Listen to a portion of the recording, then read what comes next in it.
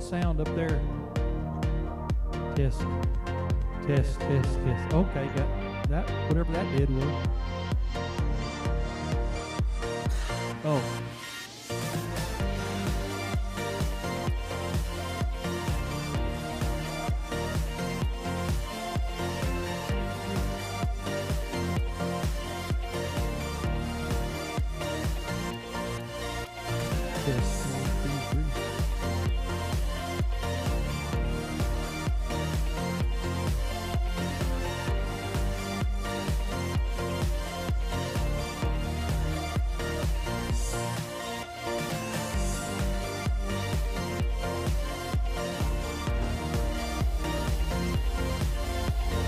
Test 1 2. Test 1 2. Testing 1 2 1 2. Got it.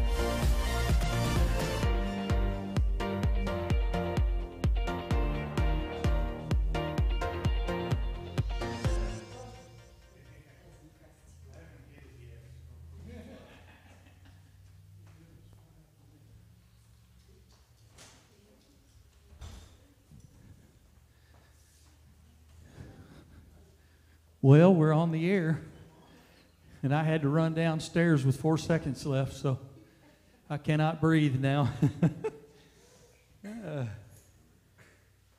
We're glad to have all of you here.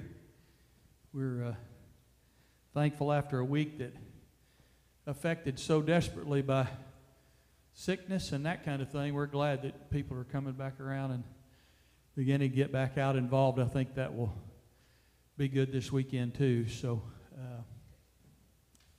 I think we had 6 or 8 families, whole families affected. So we're glad that that's passed. We're glad you're here. Let's pray. Heavenly Father, we thank you so much for the opportunity we have to be in your house and to share your word. I pray, God, that in the process of this study that we would grow, that we would learn, that we would move and be moved by the power of the Holy Spirit, that you would touch lives in a special way. Father, I ask this in the name of Jesus. Amen. Somebody give us a word of testimony. Glenda Sue?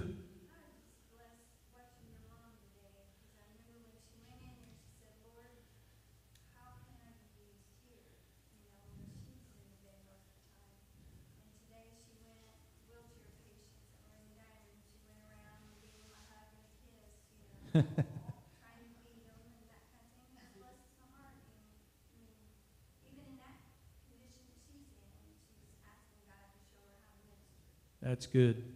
That sounds like my mother, though. Up and around, trying to encourage, be the encourager. That's a good thing. Who else? All right, we'll get into this study. We're in Revelation chapter 6. Revelation 6 is the beginning of the opening of the seals. There are 7 seals. It is, in my opinion, the beginning of the 7 years of tribulation. There will be some that will argue with me. They'll think it comes at the middle of that Daniel's 70th week, but I believe it comes now. I think what we saw in chapters 4 and 5, the glory of God, the dominion of God on the throne, was powerful. And I think it helps us to understand why John was moved the way he was moved, because he was in the presence of a mighty God. And he recognized that presence so purely. I want to just look back. I'm going to turn back to Revelation 6, and I want to read some of the passages early. There's no way we can get through chapter 6 completely tonight, in my opinion. We might be able to, but I don't see that happening. So we will go here and go as far as we can. The first few scriptures, there's quite a bit to talk about, and we'll do that. In chapter 6, verse 1, it says, "As I watched, the Lamb broke the first of the 7 seals on the scroll. And then I heard one of the 4 living beings say with a voice like thunder, 'Come.' I looked up and saw a white horse standing there. Its rider carried a bow, and a crown was placed on its head. He rode out to win many battles and gained the victory. When the Lamb broke the second seal, I heard the second living being say, "Come." Then another horse appeared, and a red one. Its rider was given a mighty sword and the authority to take peace from the earth, and there was war and slaughter everywhere. When the Lamb broke the third seal, I heard the third living being say, "Come." I looked up and saw a black horse, and its rider was holding a pair of scales in his hand. And I heard a voice from among the four living beings saying, "A loaf of wheat bread or 3 loaves of barley will cost a day's pay, and don't waste the olive oil and wine." When the Lamb broke the fourth seal, I heard the fourth living being say, "Come." I looked up and saw a horse whose color was pale green. Its rider was named Death, and his companion was the grave. These two were given authority over 1/4 of the earth to kill with the sword and famine and disease and wild animals. When the Lamb broke the fifth seal, I saw under the altar the souls of all who had been martyred for the word of God and for being faithful in their testimony. They shouted to the Lord and said, "O sovereign Lord, holy and true, how long before you judge the people who belong to this world and avenge our blood for what they have done to us?" Then a white robe was given to each of them, and they were told to rest a little longer until the full number of their brothers and sisters, their fellow servants of Christ, who were to be martyred, had joined them. I watched the Lamb broke the sixth seal, and there was a great earthquake. The sun became as dark as black cloth, and the moon became as red as blood. Then the stars of the sky fell to the earth like green figs falling from a tree shaken by a strong wind. The sky was rolled up like a scroll, and all of the mountains and islands were moved from their places. Then everyone, the kings of earth, the rulers, the generals, the wealthy, the powerful, and every slave and free person, all hid themselves in caves and among the rocks of the mountains. And they cried to the mountains and the rocks, "Fall on us and hide us from the face of the one who sits on the throne and from the wrath of the Lamb. For the great day of their wrath has come, who is able to survive." So this is a very dark time. You hear people talk about the 4 horsemen of the apocalypse. That's the first 4 horses. Really, there's not much discussion about who the person's on the horses following that first horse, but there is discussion about who that first horse rider is, and when you read about it, you may have some questions yourself, and that is that white horse rider and him holding a bow and wearing a crown and going forth to conquer the world. There are a couple of different thought processes about who that is. To some of us, it is the Christ wearing a crown, carrying a bow, which is the ability to conquer with the gospel and spread it to the entire world. Through all of this time, in the 7 years of tribulation, the knowledge of God and who He is and what He has done by taking the church out is going to grow prolifically. The word is going to all of the corners of the earth. And so some believe that the image of the white horse rider with the crown, the Bible said he was given a crown, but we know that that crown is not symbolically like the crown he will wear in Revelation 19 as the white horse rider. So whether it's him or not, I can't tell you.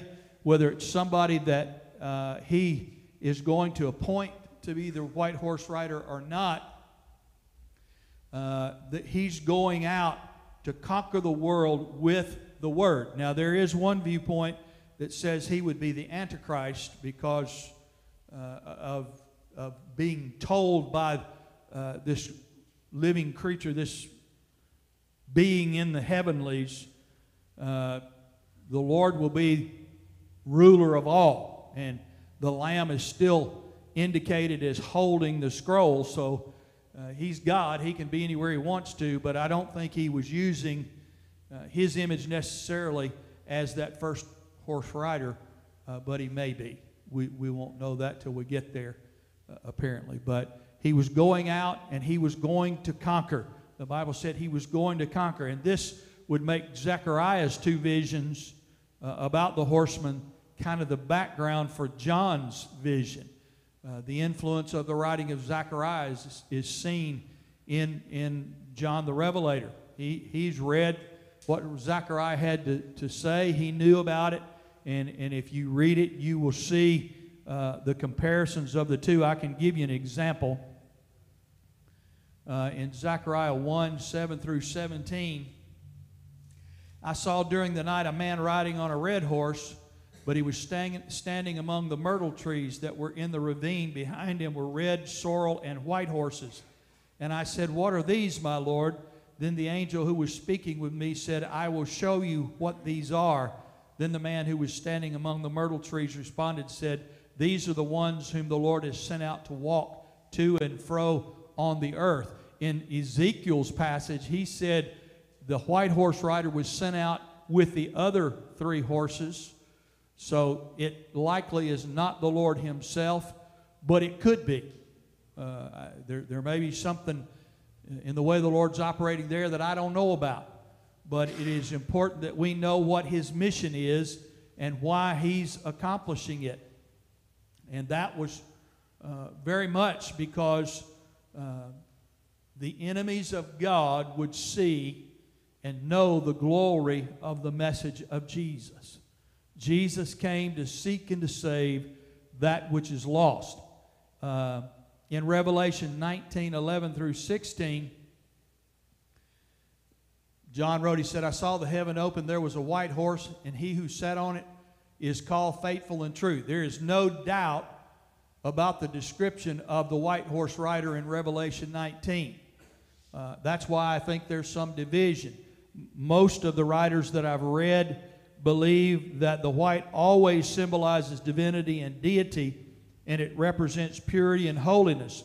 The bow represents conquest. This is a picture of the gospel's conquest of the world. I believe that that's probably accurate in the sense that it is the conquest of the word. You see, we are setting the stage for the coming of the abomination of desolation, which was the announcement of the Antichrist and raising him up as God. It will be, we will become completely aware of the false prophet at that time. We will know who he is. The Bible talks about the great whore. He's talking about an organized church. Some have thought it to be the Catholic Church. Others have thought it to be the Church of Islam because of the false teaching there. It's hard to know what that will be, but I promise you, as the events begin to unfold after the church is raptured out, it's going to be cataclysmic, and there will be people here who knew the truth about God, who had either never accepted the Lord as personal Savior or who had fallen away, that are going to be in that time, and they will have an opportunity to be martyred for the cause of Christ. All of these martyrs under the altar are going to be people who have realized, man, to spend a moment losing my head or an eternity in a devil's hell, I'll take the martyrdom. And I don't know that there will be a great number. If you can't live for the Lord now, how are you going to live for the Lord then?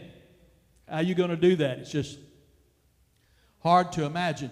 The fact that the church is no longer here, the spiritual leadership is no longer here, means that there's going to be a complete segment of our society that is an influence. The church is an influence today. How many of you know that? The reason the government doesn't do any more than it does, it's already trying to destroy. But the church is a monumental movement that they can't. I mean, right now they hate that Roe v. Wade was sent back to the states for the states to decide. They are doing everything they can to secure the rights of LGBTQ, those people. They're doing everything they can to create confusion and on what genders and those kinds of things. these are all signs of the times. There is a war going on with Russia and the Ukraine, and it's in all likelihood, I would not be surprised if it moves on over into some of the European countries, and you begin to see the EU begin to get involved and fight with Ukraine as allies. Ukraine is not a member of NATO, and Putin did not want them to be, so they did not want to poke the bear, so to speak. And if you read in Ezekiel, Daniel, the Bible talks about the great bear coming down from the north. Russia has typically been the area of the country that was considered the great bear. And so there's so many things happening in our world today that tell us that the times are close. I believe COVID and the pestilence and the sickness that's gone around the world, I think all of that, it sets the stage. The world is looking for somebody to bring peace. And once the church is taken out, if the rapture of the church took place today, you would see very quickly a move in the Western culture to begin to find somebody in an emergency situation to make them a peacemaker. And then the Antichrist would then begin to work to unite one world government. It was pretty clear that Mr. Obama was in favor of a one world government. He was raised in an Islamic madrasa, so he had studied Islam. He was looking for the 12th Imam, very much like we're looking for the return of the Lord. Most people who don't know much about Islam don't know that they're looking for a return just like Christians are.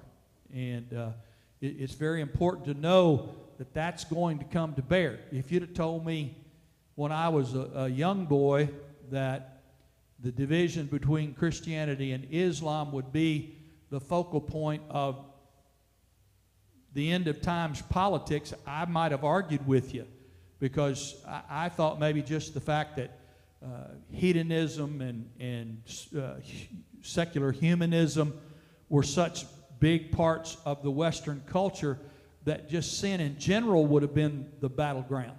But if you sit down and think about it, the battle between Isaac and Ishmael, which started when Sarah gave a handmaid to Abraham, that battle's been going on all of this time. And the similarities between Islam and Christianity in so many ways, Abraham being the father of both, it's easy to see how that would remain consistent through that time in history. I'm going to give you a minute to ask a question or make a comment.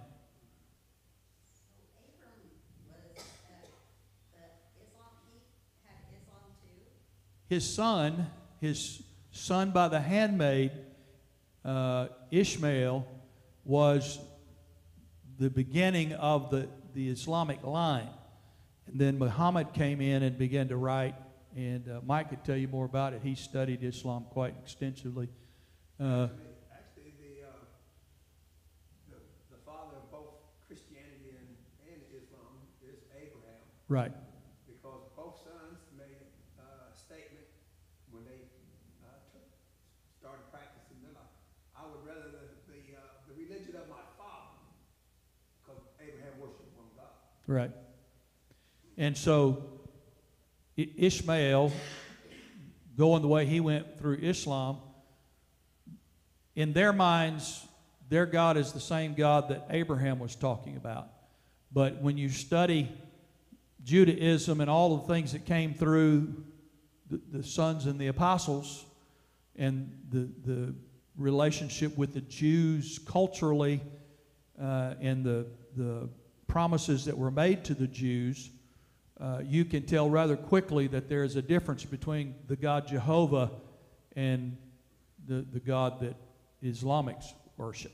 Now, they'll debate you all day on what they believe, but I can tell you right now, based on the Word of God, God has always been consistent in His writing to the people. Do you know what I mean that? In the Word, everything is consistent. That's why when we start looking at these biblical typologies in Revelation, and white has always represented purity, whoever that white horse rider, I don't believe he can be the Antichrist, as one segment of students believe, because he would not be riding a white horse. That's an indication that is consistent all the way through of purity. I don't have a doctorate in divinity, and I don't know many things, but it's just not considered consistent with typology. Michael? Yeah, that was one of the things I wanted to inquire, or just put to the floor, was this here, is that the Christ is the King of Kings, and the King of Kings would have many crowns, but possibly to a crown for every holy attribute he may hold, and he could possibly give someone else that authority to act in his stead. That's all I want. Well, and I don't think that's far off the mark. And the reason I say that is the rider of the white horse is being commanded. Yep. And Christ has been given all power in heaven and earth. You want to be careful when you start telling the Lord what to do. I mean, we got people that do that all along. But I believe the rapture of the church, maybe I ought to ask this question. How many of you believe in a literal rapture of the church? I believe that. I don't think there's any question that one of these days that eastern sky is going to split open. There's going to be a trumpet sound. And in 2 Thessalonians, the Bible said the dead in Christ are going to rise, and we that are alive and remain are going to be caught up together in the air. Now, I know there are millions of believers. And compared to 300 million in America and 7 billion in the world, I don't know how many of them are going, but the Bible tells us many times that many are called but few are chosen, that the straight gate is a narrow gate. Many will try to get there, but few will actually find it. So there's going to be a sifting of the sheep and the goats. And so I think you have to, and this week I've had several different things come before me as I'm studying. For Sunday, I'm going to deal Sunday with the fruit of the Spirit as it's contrasted with the things that we're living with today. We're living with anger. We're living with frustration. We're living with depression. We're living with addiction. We're living with all of these things. But the church should be a strong point, if you will, for the fruit of the Spirit. The problem is that too many of Bible-believing Christians, or maybe not Bible-believing, but too many people who come to church that don't know the Word, haven't studied the Word, don't really believe that the rapture of the church is going to take place and that judgment is going to be established for those who refuse to give up their lives for Christ. We're living in a time when a lot of people come to church. They enjoy the social aspect. They enjoy the music. They enjoy all those aspects. But the moving of the Holy Spirit is when we allow Him to fill us to overflowing. I'm not just talking about speaking in tongues or being slain in the Spirit, but I'm talking about the power of the Holy Spirit equipping us to deal with the issues of today. I mean, if you look at the fruit of the Spirit, one of those is patience. I don't know many of you that are very patient. I got 3 fingers pointing back at myself. I don't know many of you that like to wait. You get frustrated at God's timing. And yet patience, long-suffering, gentleness, meekness, temperance, mercy, all of those things have to be a part of our lives. And yet so many of us are toxic and caustic in our attitudes. And as I looked at these things as we're studying the coming of the Lord and the unfolding of these 7 seals, man, when that first horse is unleashed and the gospel goes forth, there's going to be a move. There are going to be people respond to the gospel because the gospel brings repentance. You know what I'm saying? When we preach the word is going to go forth and touch hearts. And from that, people are going to make a commitment to God. Now, the church is already gone. But this word is going forth because the Bible said it has to be preached to every people. And so that's going to take place, and it's going to conquer. And the moment that happened, how many of you believe there's going to be divisions among segments of people? I mean, would you say that we're living in an angry time now? I mean, on both sides. I mean, people are very angry. They're Greenwood Mall. Guy goes in with a weapon and kills people indiscriminately till he's killed. Now, the fact that somebody had to carry a weapon and be prepared for that says a lot about what's going on in the world today. The fact that we had 17 or 8 or 12 or 18, whatever it was, people go out to the range last Sunday to prepare for the security team at our church means that people recognize that there are people who hate the gospel of the Lord Jesus Christ. I mean, people are defacing pregnancy centers all over the country that believe in the right to life. There are people being slammed, people being slandered, people being killed because they believe that. That is the sign of the time that we're living in. It is a horrible, dangerous time. And when that white horse rider goes out, he's going out conquering the enemies of God. What did you say, the conqueror of the conquest? What's conquest? The conquest is the word beginning to be made real so that people see it. He's going out to conquer through the word. Yeah. Whatever this white horse rider is doing, it will be evident to the world. I believe with the advent of World Wide Web and streaming and videos and all that stuff, I mean, we've seen things we've never seen before because everything's being filmed all the time. I don't think it'll be anything that's missed. And I believe he's going out and I think the fact that he's going out as the first seal, and then the fifth seal, as it's open, those martyrs under the altar are looking forward to their redemption. They have been bloodied. They have been harmed. They have been killed. They've been dragged through the streets. They've been beheaded. And they're looking for redemption. Man, we suffered for you, now make it right. And so you see what happens in the first seal, and then you see what happens in the fifth seal, and we'll look at that a little bit as we go along. But that first rider is out to promote the gospel, and he's going to overcome the enemies of God upon the earth. Then the second seal in verses 3 and 4, the vision of Zechariah are backdrop for what John sees here. In both Zechariah's vision are red horses seen.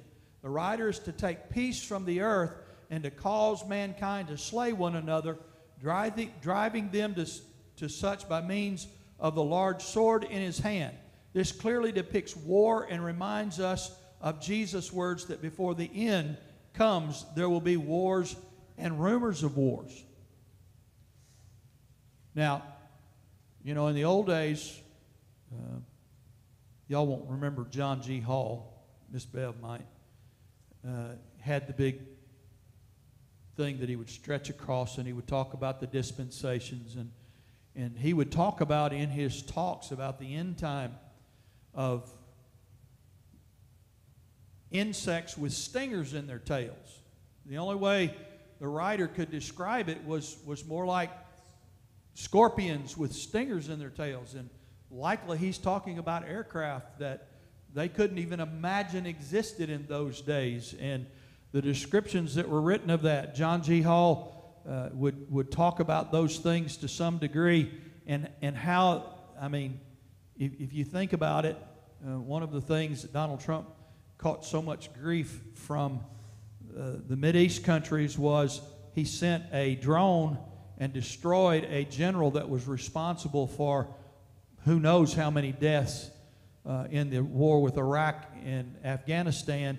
And out of nowhere, the guy was getting in his car not even knowing he's under surveillance or under attack, and that drone knocked him out and destroyed so much they couldn't find his body. So, I mean, the ability of these weapons systems that we have, they're going to strike quickly. You know, you would think in the years where people were fighting on horses with swords and shields, a war like that might last for years and years and years. But in a day when nuclear weapons are involved, we've got submarines sitting off the coast of all of our antagonists around the world. And my son was on one of those, and talking to him, he said, I can't even tell you what the capabilities are, but when you've got a boat that's posted with 23 nuclear warheads on board that nobody knows is there, and they can target these major cities, you can create nuclear holocaust in a matter of moments. I mean, most of us are old enough to remember Nagasaki and Japan and the nuclear bombs, the H-bomb that was dropped there. I mean, those clouds and the effects weeks and months and years after, because of that atom bomb that was dropped, the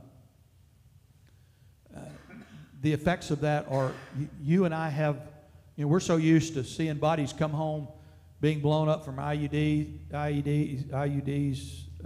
and gunfire. We can't imagine the total elimination of every part of a body with the kinds of death that will come at that time. And this second seal is an indication that the likes of China, the likes of Russia, the likes of Iran, all of these, you're not going to convince me that Iran doesn't have nuclear capability right now. They may be hiding their ability because they don't want us to know. We've probably done as much as we could to limit them getting it, but I guarantee you there are bad actors all around the world in the underworld. They're making sure they have that ability, and when that happens, the focus is going to be on the Middle East and Israel. And because of that, it's going to be on the United States because we are its number one ally. So it will be probably the first time since Pearl Harbor that we will see fighting and war made upon our homeland. And it will be worldwide. Any questions or comments? When you start talking about these things, it's not pretty. Well, you're about to bust. I don't. All right.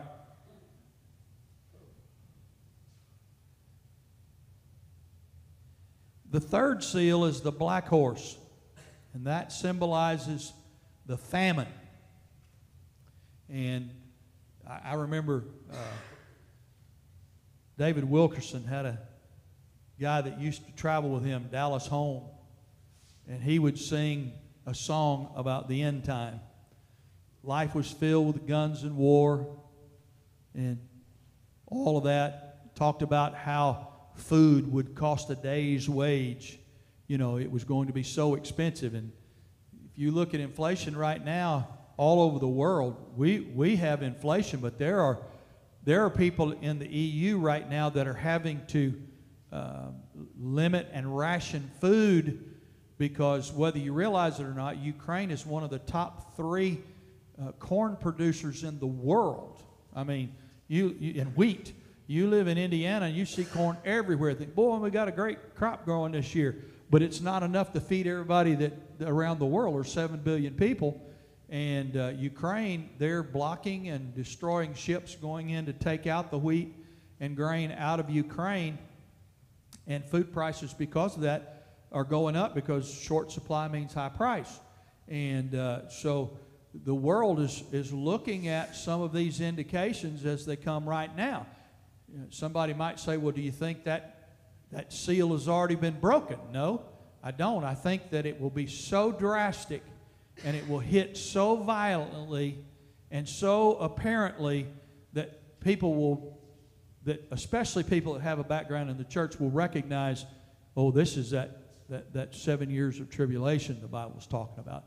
The disappearance of millions of people may not ever really be explained. The government will have a way to explain that away because they'll want to calm you down. They won't want you thinking about your missing children or brothers or moms or dads or all of that. Right now, we've got, I see articles on JonBenet Ramsey. She's been gone for over 10, 12, 15, 20 years, whatever it's been. Nobody knows where she is. And we hear about her all the time. All of a sudden, all of these people are gone. Somebody's going to want to know. Mike? If you just go down to the Social Security Administration, they got a big old board there with picture after picture after picture of people who are missing. That's the only place I've ever seen it, but that's where it's at. Right. Well, it's going to be worse than that because believers are going to be taken out of here before these seals are unleashed. And that black horse is going to bring famine with it. And not only famine only, but plague and sword. I think what we've seen with COVID is just a scratching of the surface. I mean, none of what they told us about that was true. I mean, these mutations and variations, they told us if we get vaccinated, we would not be in danger. If we'd wear masks, we wouldn't be in danger.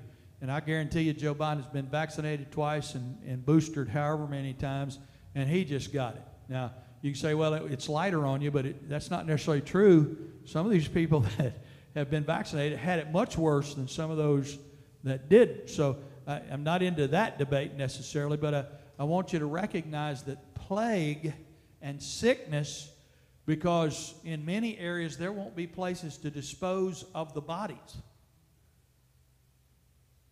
Think about South Louisiana, where we can't put anybody in the ground.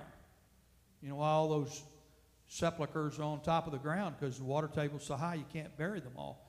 There are a lot of places around the world, in India and different places, that they don't have room to bury the bodies. They'll have to begin to cremate and burn those bodies by the dozens at a time just to get all of that covered, because the death will be so widespread around the world.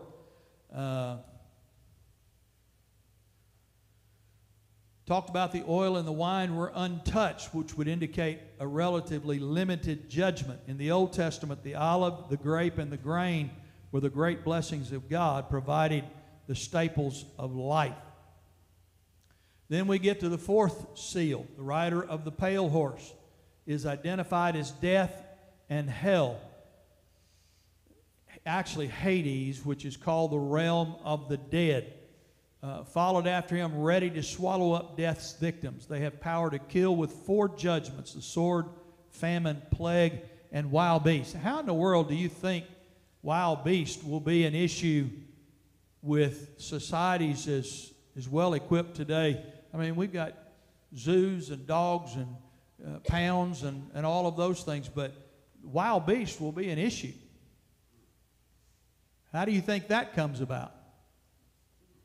The removal of most of our forests, they'll have no place else to go but into populated areas because they want food. That's right. And there will be people who let them get out because of that. And so you're going to have wild beasts that we have to deal with. Now, maybe more over in the African countries and things. Mike and Marigold Cheshire are over there.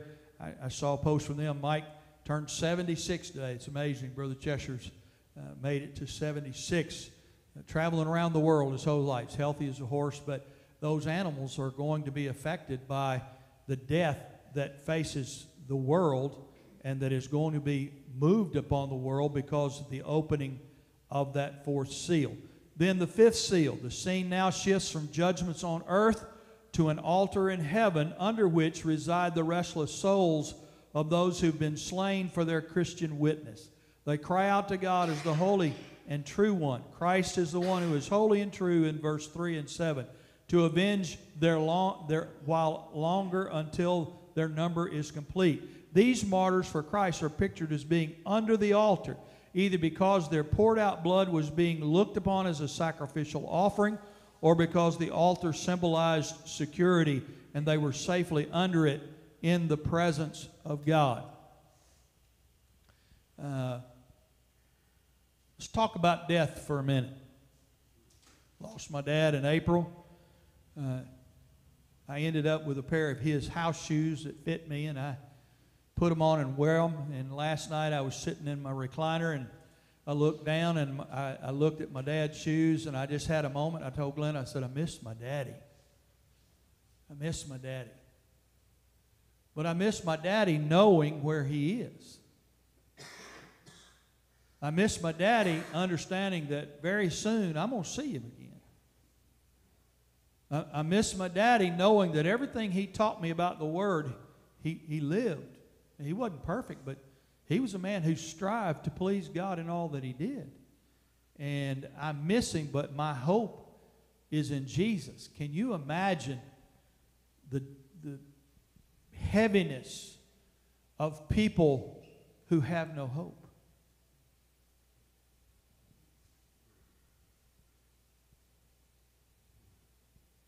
Danny and I have talked about several times. He knows one of these days you'll see his daddy again, his mommy. You know, it's going to be a great day. But what about those people who have no hope? What about those people who know that death, hell, and the grave is going to be swallowed up into a great lake of fire? And those people are gone forever. Nobody likes when we start preaching and talking about that because it's hard. In our world, the enemy has tried to make the gospel so benign that people cannot imagine a judgmental God who hates sin, who would call destruction and fire upon people who are not ready to meet the Lord. Jerry Calandrillo posted a little cartoon today of a mechanic at the gate, and Peter looked at him and said, well, except for some of the words you used while working on that car, you'd have made it. You know, anybody here get frustrated on occasion and your not so Christ-like self shows up? Yeah. I mean, that's a reality. And I think as you look at it, you have to ask yourself, Lord, I want to make sure I make heaven. And yet, wave after wave after wave of the attack of the enemy comes on us right now, because he wants to knock us down and defeat us and keep us from eyeballing the prize, which is the mark of the prize in the high calling of Christ Jesus. We got to stay focused. That's why the Word, that's why services, that's why interaction with brothers and sisters in Bible studies is so important, because when death strikes and people are gone, people are going to be afraid. People that are afraid do crazy things. You know what I'm saying? They do crazy, crazy things. And now here we've had death come through. We've got all of these martyrs under the altar of God, and they're crying out for justice. And God opens, or the Lamb opens, the sixth seal. With the opening of the sixth seal, cosmic catastrophe strikes, described by John in terms very familiar to his readers. It was nothing less than the dreaded day of the Lord, predicted in the Old Testament.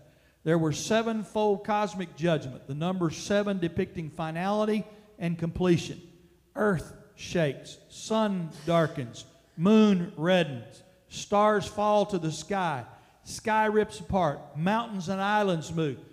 Folks, all of this description, if you think about what you know or have learned through what NASA's been doing, and all of these worlds that are out there beyond ours, when one planet is affected,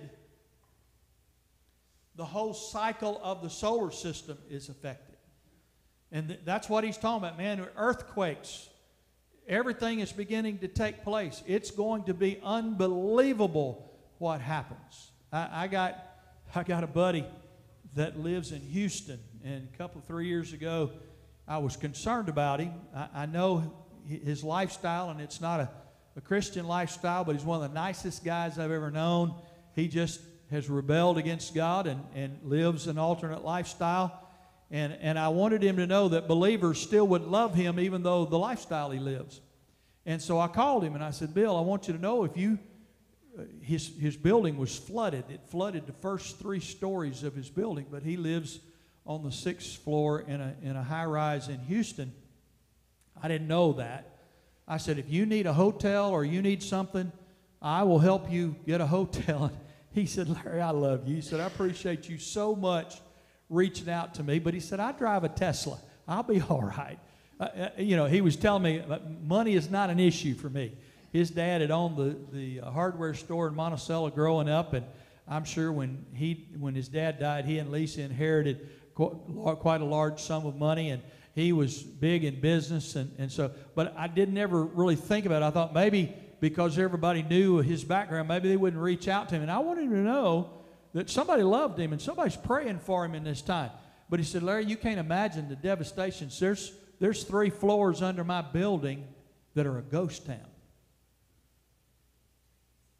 He said, we live in an elite place, but there are things in those bottom 3 floors that nobody wants to look at and go see because death lurks there. They're finding snakes in the building and things, deadly snakes and things that they had never really considered. And I said, well, it's an indication of the time we're living in, Bill, and I want you to know that Jesus is coming. He said, I know, I was raised with that. I said, you need to keep it in mind. Make things right with the Lord because this is coming. I didn't want to sound judgmental, didn't want to sound hateful, but, there's a difference in trying to fill up a church and telling people about the end so they won't fall into a devil's hell. And that's what we need to be about. We need to make people aware judgment's coming. Jesus is coming, and we need to be ready. Amen? Finally, after the 6th seal was opened, all of these things are happening. The same phenomena was predicted by Jesus to accompany the end of the age and the final coming of the Son of Man. What seems so unshakable and eternal and the very heavens and earth now give way beneath God's almighty hand, offering no place to hide and no security whatsoever.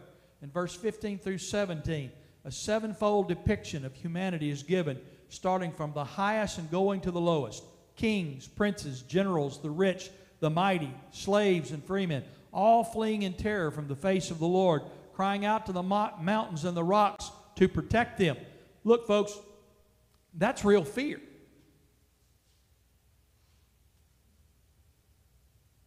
When you want the mountains to come in on you, that's real fear.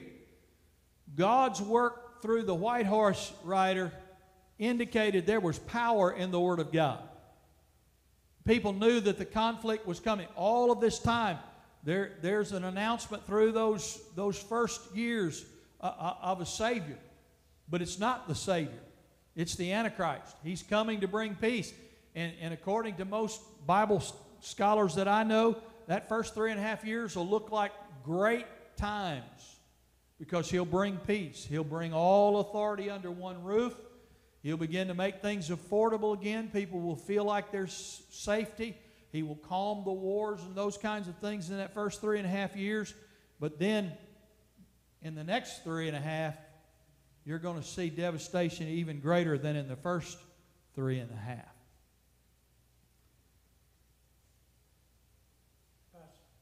Yes. I need you to clarify something for me because I understand what you said about chapter 6, verse 2, about the white horse. If I heard you right, because you know how my hearing is, you said that most believe that was Jesus, that was the Christ. I don't want to say most. I say there is a division between Bible scholars. Some believe that it's the Christ. Some even believe it's the Antichrist. In Schweigert's Expositor Study Bible, he says in his side notes that it's the Antichrist, representing himself as a man of peace, but actually coming to prepare for war. But then, and that's in the King James Version, but in the NIV version, it claims that it is the says, well, can I read this? Sure. Real quick? Sure. It says, who is a conqueror? There in 6:2, it says, probably a picture of the powerful destructive force of military conquest. The three riders conquer, the conquer is grouped here as violence, famine, and death, are evil and brutal in their impact. So it's not likely that this conquering rider on the white horse is the same as the one in Revelation 19:11 through 21, which is clearly makes reference to Jesus Christ. So I don't understand how some can read King James Version as opposed to NIV, and one say it's the Antichrist and the other say it's Christ. Well, and here's the part that is at issue. Number one, he's called for. He's called for from the heavenlies, and I don't believe the Antichrist is in the heavenlies. Okay? I don't see where that can be, because the Antichrist will be on the earth in living, breathing flesh, and this first white horse rider is going to be called. He's going to be summoned. One of the four beasts in the midst of the throne room says, "Come." And this white horse rider comes. When he comes, he's got a bow, which indicates conquest. And It says he has a bow, but it doesn't say he has any arrows. It's to me that represents he wants to get your attention, but he's not prepared at that time because he doesn't carry arrows. Well, and when I say this, I'm not sure that it's the Christ himself either, because the Lamb's got the scroll. If it's not the Antichrist, and I don't believe it can because he's not up there, he's on earth, then it's another being that has been mandated to go forth as the white horse rider to propagate the gospel and have many victories.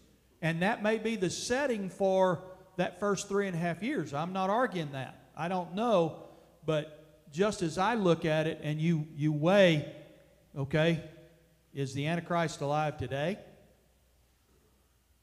How many years are we from end times? Anybody got an idea?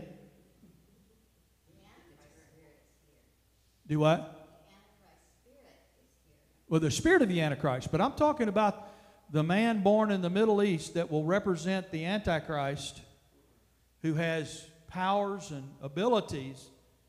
If we are in the end time, I guarantee you, if we are there, he's alive, and he's already positioning himself with the powers of darkness to be there. Now, this white horse rider, and I wouldn't argue the point because I don't know. You know, I believe the indications from the Scriptures would say that these beings in the throne room said, "Come." Then I heard one of the four living beings say with a voice like thunder, "Come." And I looked up and I saw a white horse standing there. Its rider carried a bow, and a crown was placed on his head. Now, it's not the many crowns that Michael was talking about, but it's a crown. And it represents leadership. And Jimmy may be right that this is a being of the power of the Antichrist that's going out doing this, setting the stage for them to, in the middle of the 3.5 years, proclaim him God. Because that's basically what's going to happen.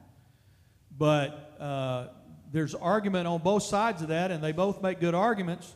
The only thing I would say is that when the white horse comes in 19, there is no weapon. He's going to speak destruction. He doesn't need a bow. He won't need a crown. He'll have one, but he won't need a crown because written on his vestment will be King of Kings and Lord of Lords. So when you study these things and you ask yourself these questions, you have to ask yourself, what part of this fits with what we've read in these other passages in Matthew and in Ezekiel and Daniel and those places? Because they've given us a picture, if you will, of the things to come. And of course, once that last seal, if you look at it, I don't want to mess it up. In verse 16, the throne of God is emphasized to stress His authority. This is a common figure of speech in the Old Testament and in Revelation. The wrath of the Lamb. He's still depicted as the Lamb at this point. He's not depicted as a white horse rider yet. He's still the Lamb. He's still opening the seals. He's still doing the work that He qualified Himself to do by being a sacrifice for many. So it's kind of like when people talk about, the apostolics believe that Jesus Christ, the Father, and the Holy Spirit are all one person, and His name is Jesus.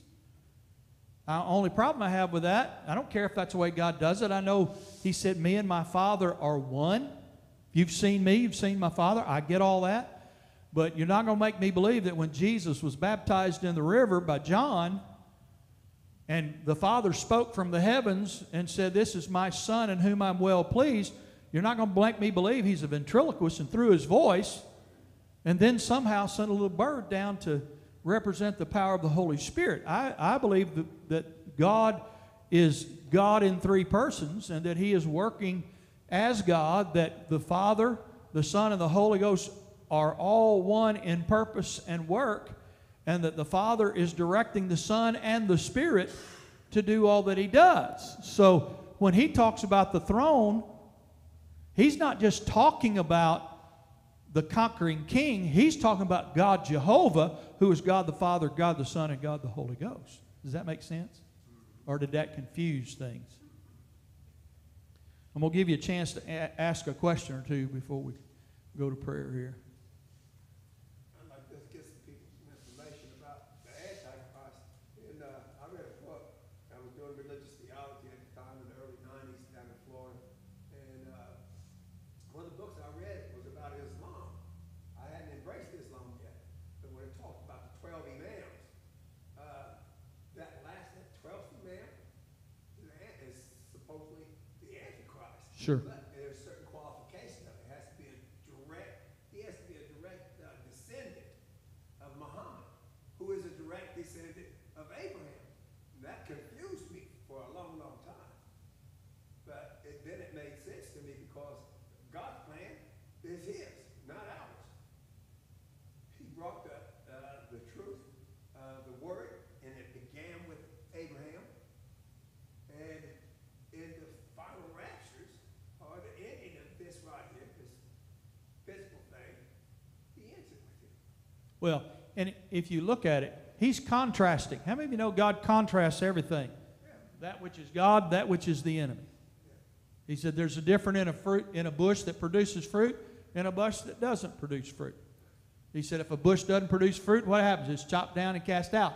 He's showing that the work of Christ, where the church has been taken out, the martyrs are giving their lives throughout the finishing of getting the gospel to places that it needs to go, and this 12th Imam, if he is actually the Antichrist coming, the similarities and how the enemy has taken the truth and perverted it. Who is Lucifer? He's Satan. And what's his M.O.? He's a liar, and he's the father of all liars. His work is going to be done in deception. That's why it's important, as much as this is kind of like a big old piece of bubble gum that you chew on, gets bigger as you go along, because there's so many things that some Bible scholars will come in here and jump on and intrigue you with that I don't really know. I'm telling you what I've studied and known for 40 years in the ministry, and in 20 years before that in my home, believing that Jesus was coming to take the church out, and that then after the church was gone, there was going to be 7 years of tribulation. Then in the middle of that 7 years, the Antichrist was going to proclaim himself to be God. The false prophet and the great whore will embrace him, and they'll begin to make it so that it's impossible for believers to buy and sell. All you that are chipping your dogs, You need to think about what you're doing.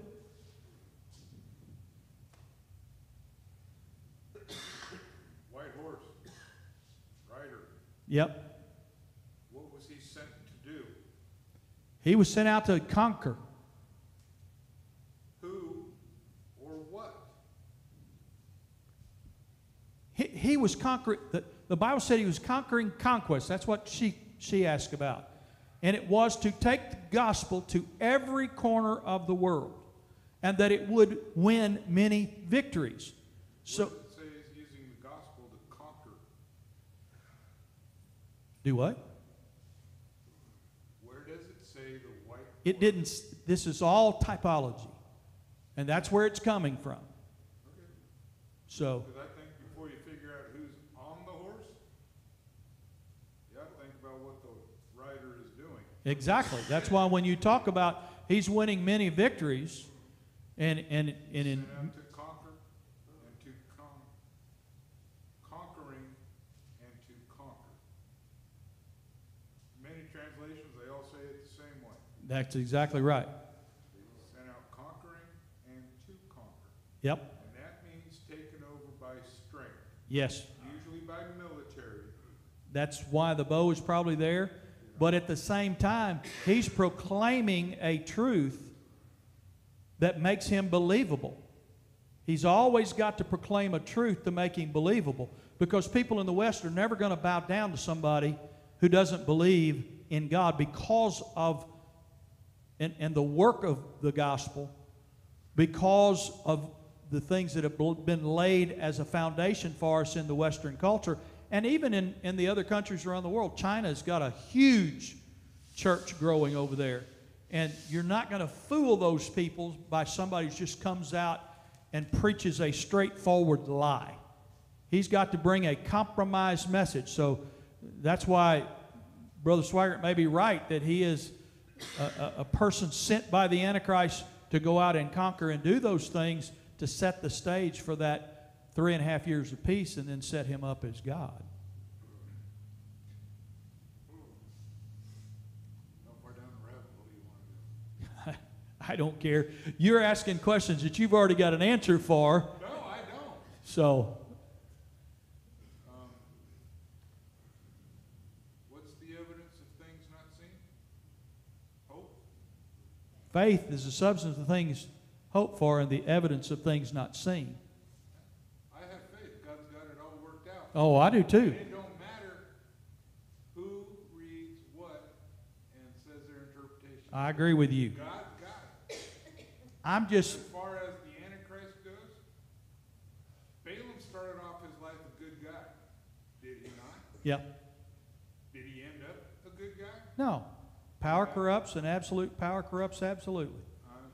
There's nothing to say that Antichrist won't be the same type of a person. I agree. They'll start off preaching the gospel, living the gospel, and then, hey, if I do this, whoop. Well, Now I they're mean, in a position of Lucifer authority. will take anybody up to that pinnacle and offer him kingdoms if he'll just compromise. He'll make it look so beautiful. Yep. Because that's what he does, Saint. Yep. They're Christians now. They're very highly intelligent. And you talk about deception, that's going to be the number one thing. I know of strong, powerful Christians that have been used by God.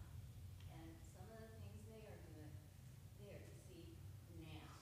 Well, there's compromise throughout Christendom because of money and power and fame and all of those things. I mean, you go back even to Jim Jones in Jonestown. The only reason I know this, Cindy's dad was a member of the church in Indy that he pastored over in Beech Grove.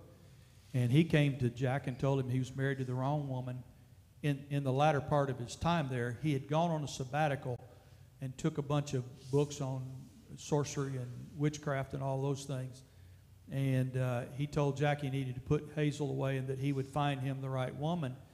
And then he got so much pressure because he was an Assembly of God preacher that he had to withdraw from the assemblies. And that's when he went out and started the People's Temple in California. And from there, he had 1,500, 2,000 people that were willing to move with him around the world. He took enough of the truth to deceive, and people were deceived. I mean, it's terrible.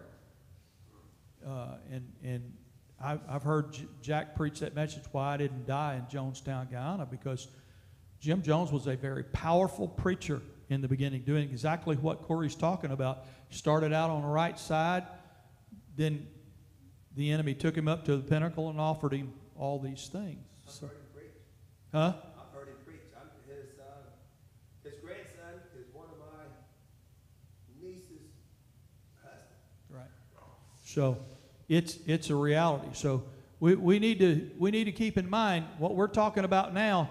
Corey's right. I'm not worried about it. Faith says that I'm going to be gone in this time. Yeah. I'd like to say one thing. We got to remember about manifestation. You see, it says in the beginning was the Word. Okay? So understand, every word we put forward has power. You talk things into existence. You okay? So maybe that first writer, that's why he don't need any arrows. He's not coming to bring physical destruction, but by the word, he's going to manifest destruction. Well, and he's going to coordinate power so he can manipulate people in those places and put himself in that power, if my guess is correct. So, but we need to recognize after chapter 5, the church is gone. If you're part of the church, you're serving the Lord, you're going to be gone. None of this should cause fear in us. But we need to be aware that it's coming, and we need to warn the people to flee from the wrath to come. Amen? Amen. So, we want to go to the Lord in prayer. Rochelle sent me a message, said she wasn't feeling well. She was involved in some of the different ones that had COVID, so let's be in prayer. Steve's got COVID. Tonda's recovering from COVID. Mickey now has COVID. Mary had it, now Mickey. There's just a large list of those. That might be what's wrong with me. Don't tell me that. So let's be in prayer for those. Anybody else you can think of? Candy?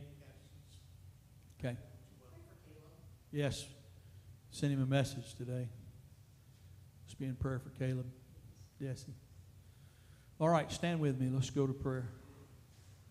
Father, I thank you today because I know your word is truth. I know that as we look into the future, we are people who have hope that we will be spared many of these atrocities because we will be called away with the church. But Lord, I want the church to be ready to see things as they are unfolding. Begin to be aware that the time of the coming of the Lord really is at hand. Lord, I don't know when you're coming, but I'm looking for you, and I want to be ready. I want you to forgive our sin, wash us white as snow. Now, Lord, I reach out and pray for Rochelle, that you would touch her body and strengthen her.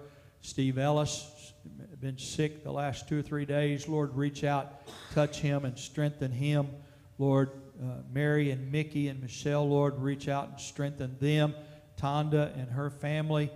Diana Sheese and her family were affected by it. Lord, you just reach out and touch every one of those in the name of Jesus, that they would know the healing power of God. Lord, I believe the healing power of God is available to us today, and that you're going to work and move through us. Now, Father, I pray for Caleb. You strengthen him, touch him, minister to him, Lord, in the name of Jesus. Amen. Amen.